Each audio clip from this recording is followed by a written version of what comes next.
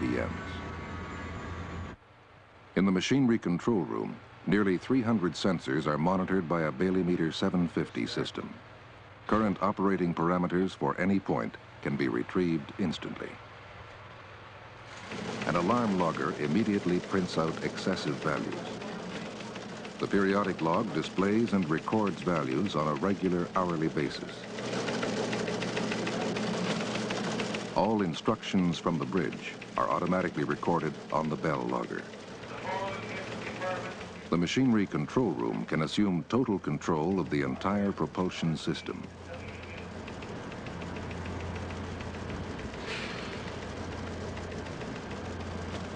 The MCR also houses the ship's secondary steering position and serves as the damage control center.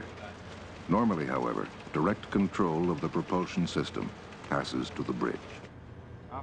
From the bridge, engines can be started or stopped at will. The officer of the watch has direct control of propeller pitch and ship speed. Immediately next to him is the helmsman, with both visual and gyroscopic references for steering. There are 3 steering modes: hand steering through a port or starboard system, or both, autopilot by gyroscope fore and aft, or a hand lever bypass system which applies port or starboard rudder directly. On the port side, the captain's console, with cease and check fire buttons for the missiles, gun, and mortars. Land launch switches for the helicopters. The officer of the watch has direct line telephone communication with all areas of the ship. We're holding at track 189er for acceleration throttle. Is that correct? Affirmative. Power, control, response. It means incredible maneuverability. Dead in the water to full speed ahead.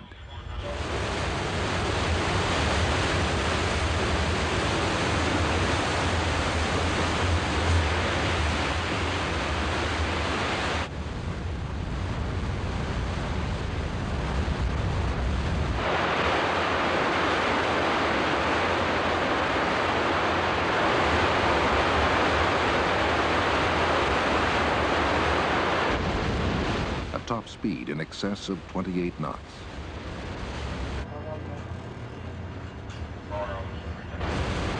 She turns easily, gracefully.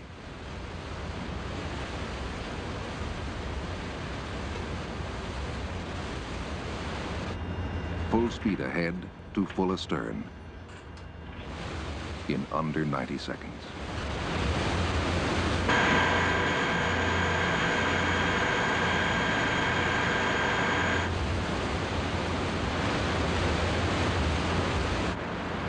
$4,500 tons.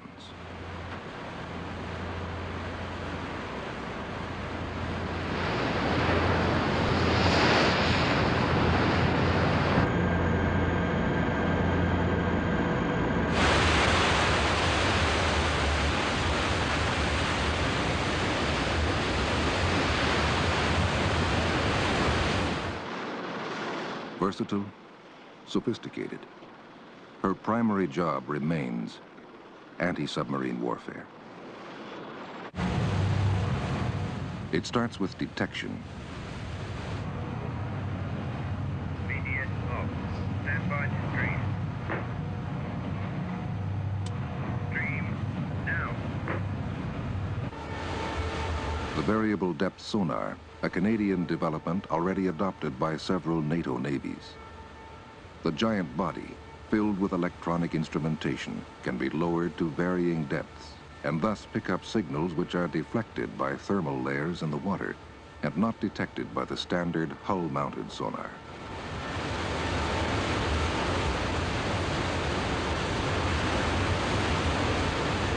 It is designed so that regardless of depth or speed, it will ride almost vertically beneath the ship. Lowering to 800 feet. Each 280 carries 2 sonar systems, hull-mounted and variable depth. They are radically more sophisticated than those of even a few years ago.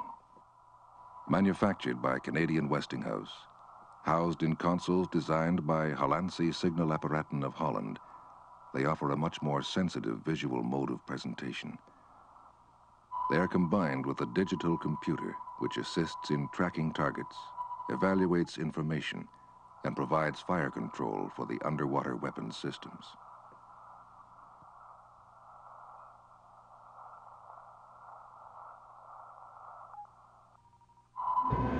The Mark 10 mortars are slave to the Sonar computer fire control system, tracking the target automatically. The system's design is all Canadian.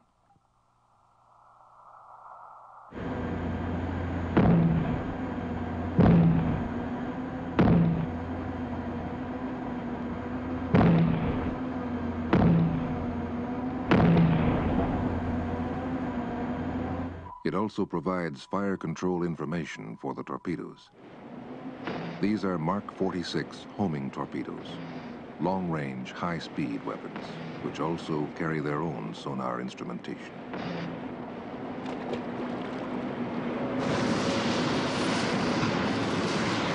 Each ship carries 2 helicopters. They can be launched and recovered in relatively severe wind and sea conditions.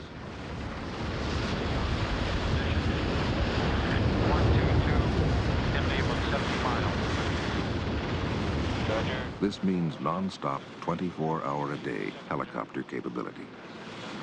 They are CHSS-2 Sea Kings, carrying a crew of 4, powered by twin turbine engines. They carry their own sonar systems and are armed with Mark 46 homing torpedoes.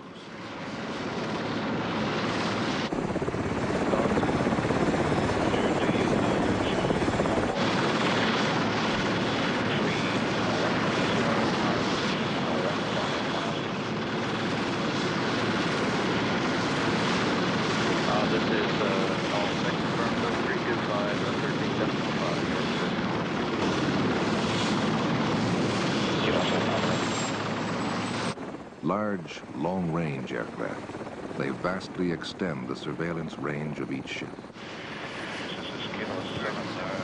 Firm 14 west, 30.0 north.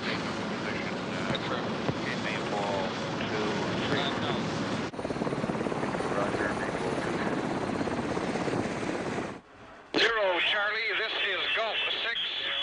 Command and Control System 280, the operations room. Nowhere is the revolution in technology more dramatically evident. Designed by Lytton of Canada, the CCS-280 is a highly sophisticated data processing and display system using third-generation digital computers. Cathode ray display consoles provide instant tactical information at the touch of a selector button. Roger, point 5. What's going over? This is Oscar 1, I clear again. At the combat control officer's position, the entire tactical situation, or any aspect of it, is instantly available. Oscar 1, out. Contact, identification, assignment of weapons systems, orders to engage, as well as the coordination of friendly fleet elements are handled here. Oscar 5, based on... Oscar 1, roger out. Contact designations, courses, speeds, ranges, vectors, CPAs, all computed within milliseconds. West to east. Alpha 7, Oscar 0, Mike 0, Mike 0, firing window Delta. This is Mike 0, out.